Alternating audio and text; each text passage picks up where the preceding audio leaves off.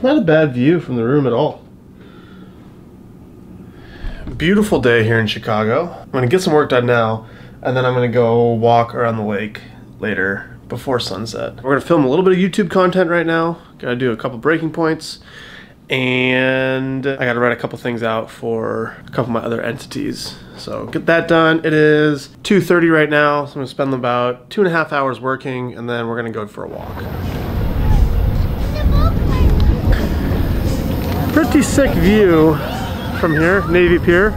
A lot of people I'm sure are familiar with it. Pretty popular and noteworthy spot, but first time I've walked over here at night, so it's new to me.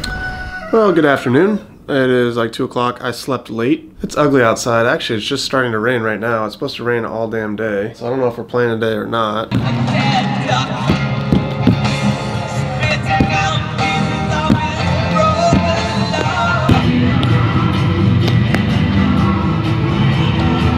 What a beautiful day here in Wrigley.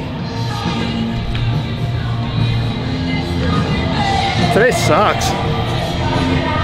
Trevor, what do you think about facing Darvish again? You kind of talked about it the last time you were hoping you'd get that chance. Well, now that you do, just what are your thoughts going into tomorrow? Yeah, I'm pumped. It's a matchup with someone who's on a roll like he's on, and also someone that I respect and have looked up to for a long time. It's fun. It demands excellence, right? Like, I'm not going to be able to have a good start and win. I'm going to need an excellent start to win. So higher pressure, higher stakes, bigger consequences. That's what I live for. So Darvish set to work, looking for his 8th consecutive win.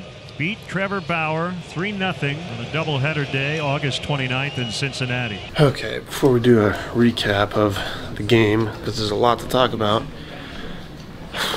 Worst part of the night. I gotta go sit 15 minutes in a cold tub. It's gonna suck.